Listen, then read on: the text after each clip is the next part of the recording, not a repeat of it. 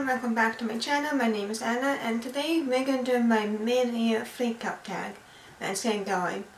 I know, it's like July 11th right now and I'm posting you this right now. I'm sorry for the delay. Last month was such a crazy work month for me. There was just so much going on, but now things are kind of settled. But yeah, so let's get going. So my first book is what's the best book you have read so far? So my best book would probably be Heart of the Sun Warrior or even The Red Palace by June Hur. So those two are my favorite books. I actually don't have a lot of favorite books this year. It's kind of been up and down, but if I have to choose it would probably be The Red Palace and Heart of the Sun Warrior. And my next question is best sequel you have read.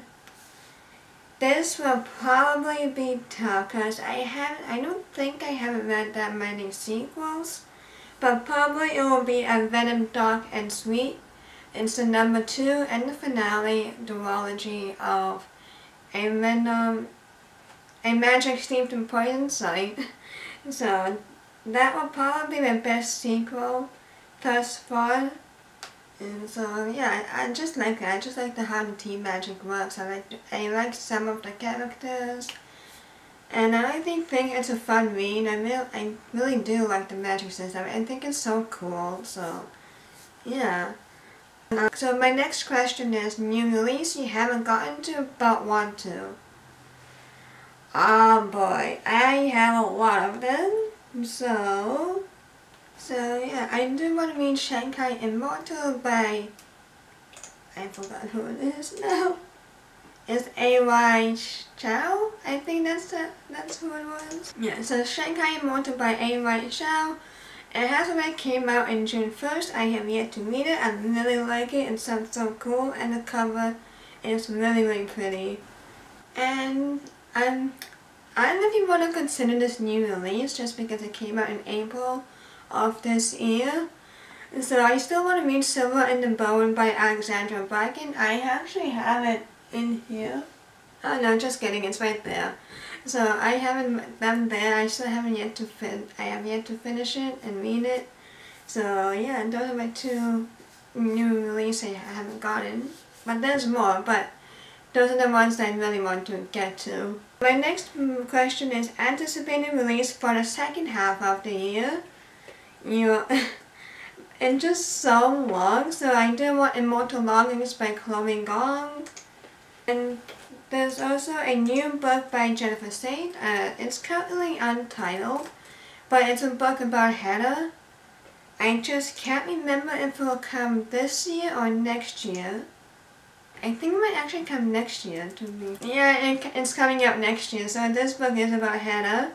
But my other exciting releases is Throne of the Fallen, I think that's what it's called, by Kerry Maniscalco. That's like kind of like a spin-off almost that follows Wrath.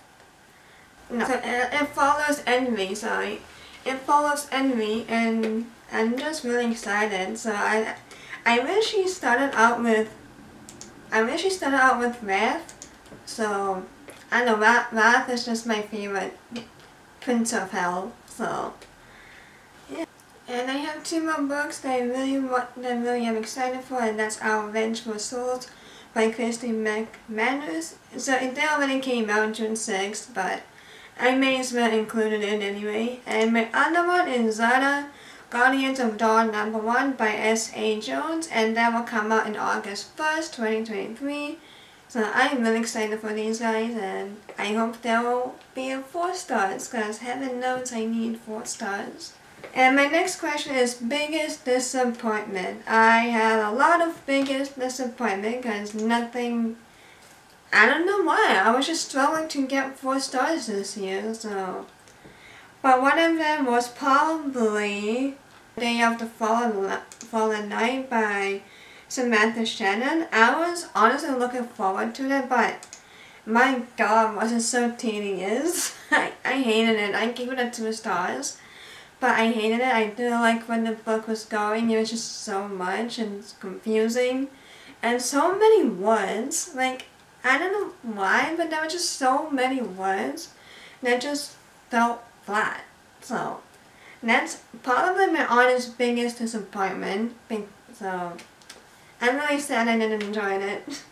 And my next question is biggest surprise. I don't really have books that makes me like surprised, but it will probably be Kaiki by Shinami Patel. I'm sorry if I said that wrong. It will probably be my biggest surprise because I feel like this book has been hyped up so much, so every time a book is hyped up, I'm afraid I won't like it at all. So that's why I stay away from hyped up books. So yeah, but this one I actually really liked. I really like this one. But however, because of the reviews I have read now, I actually might go back and read the original story of Kaiki and see if my ratings will drop down. So yeah. My next question is new favorite author debut or new to you? Honestly, I don't really have new authors that I really like. Yeah, I don't think there's ever been an author that I really like. Maybe except for Chloe Gong, if you want to call her a new author, but even though she has been writing since these Violet Delights. But I do like Art of Quag, but she also wrote the Poppy War trilogy. So, I mean, those as far as my new to me favorite authors will go. I do like Carrie Maniscalco, but she's not really that new. So yeah, I don't really have that many new favorite authors. My next question is new fictional crush. I don't really have fictional crush.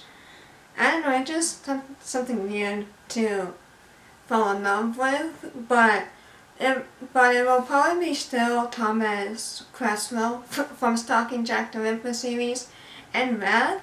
Like, I wouldn't really consider him a crush, I just like his character, but that's about it. So, I don't really have fictional crushes. Next question is new favorite character. Oh my. Honestly, I have no favorite character, in all honesty. All the books I have read just seem so dumb and problematic and just so annoying. So despite giving it 4 stars on some of the books, yeah, I have no favorite characters, so I don't know if that's an issue, but I just have no favorite characters. My next question is book that made you cry. Honestly, I have not read a single book that almost made me cry. Maybe except the Poppy War trilogy, because that almost made me cry when I was reading it for the first time, but I know that's been such a while since it came out. But honestly, as of this year, there hasn't been any book that made me cry. I don't know if I am just heartless, but it is what it is, so I just don't know. Yeah, so I just don't have any books that made me cry. And my next question is book that made you happy. It will probably have to be Jade Fire Gold by June C.L. Penn. I think that almost like made me really happy just because I was like so excited to read it. I really did love the world building. I did love the characters and magic system. I think it's cool. So yeah, so I really like that book a lot. I give it a 4 stars. Yeah, it will probably have to be Jade Fire Gold, a book that made me happy. Next question is best book to film adaptation. Oh, good question. So just to elaborate on that one, basically it's book to film adaptation that you have seen this year. Honestly, I haven't seen that many movies this year at all. So I don't know. Every time there's a book that's coming to a movie, I don't really see it, except for Harry Potter. That's the one exception. But yeah, every time there's a new book to movie, I don't really jump on board. So I haven't. So yeah, so I can't really answer this question just because of that reason. I guess my last question is, what books do you need to read before the end of the year? I swear it keeps piling more and more, so I have like a lot of books to read that I need to catch up on. but some of them have been released and some of them have not been released. One of them is Clinton Minestra by Costanza Cassati. I'm sorry if I said that wrong. So this, is followed by Clementra, and it really came out. It came out on May 2nd of this year. So I really want to get to that book. My other one is The Phoenix Crown, which will come out next year, but I'm still going to put it in here anyways, because it sounds really, really cool. It's from Kate Quinn and J.D. Chung. And my other one is The Last Heir to Blackwood Library by Hester Fox. It also sounds really, really cool. My next one will be The Whispering Muse by Laura Purcell. It really came out February 2nd, but I still really want to read it just because it looks so cool, and the cover also looks really pretty.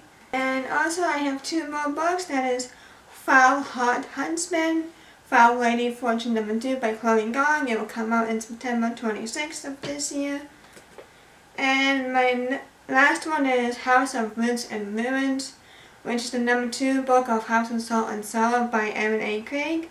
This will come out in July 25th, so I literally have 2 more weeks to read. So, yeah, so those are all the questions I have. It's for the mini freakout tag. I think my reading game could be a lot better, but sometimes I struggle to give a 4-star rating. I have to figure it out if it actually really deserves a 4-star read. So that's why I don't give 4 stars right away, or even 5 stars. Like, I really have to make sure that it actually resonates with me and things like that. So yeah, so let me know how your reading went this year and what other books you want to read for the second half of the year. Otherwise, please like, comment, and subscribe so you'll be notified every time I post, and I will see you in my next one. Bye!